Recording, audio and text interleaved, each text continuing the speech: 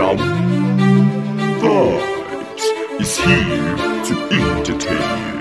It is just so unfortunate that nowadays men really can't control themselves no more. Their urge actually controls them. It takes over their entire mentality, and that is why at the end of the day you find a lot of men actually forcing women to have intercourse with them even without the approval of the women. No matter how pressed or charged you are, no matter how much you really want to have intercourse with a woman, but always make sure that you seek the woman's consent first.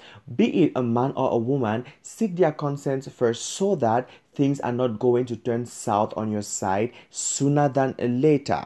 In today's video, Mangaliso Ngema finally burst on social media and makes things clear about the fact that his sister came up and was blaming him of forcing himself on her a long time ago, and he has been doing this continuously for 13 good years. Do well to watch this video right up to the end because he has actually spoken out the minds of so many people and revealed some very tangible secrets about his sister. Do well to watch to the end. Before I give you all the entire information, you're welcome to my YouTube channel.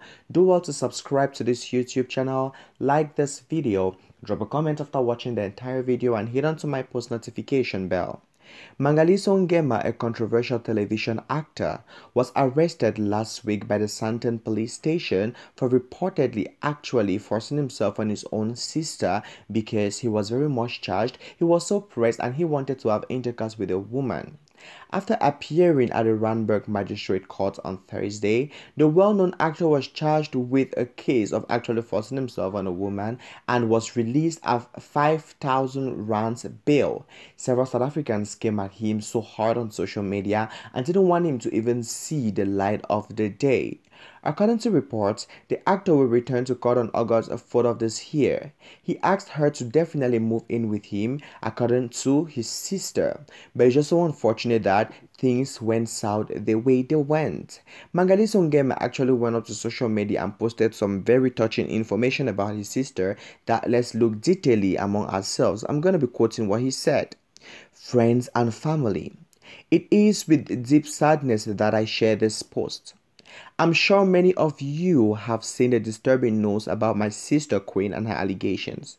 Please be aware that it is not true. My sister has not been well since the end of April this year.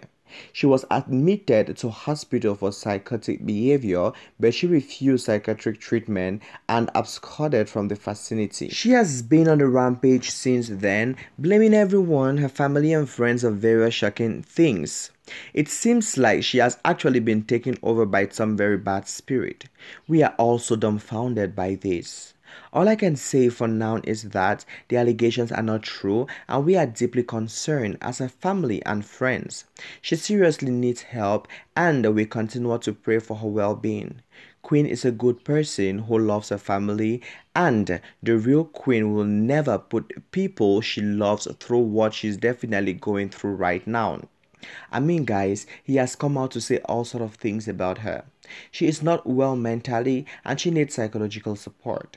He says that she has not actually been okay for a while now and that she is lying about most family members. Social media users have definitely come out to say all sort of things. Some believe in him and some don't believe in him simply because of the fact that he has had similar allegations like this before.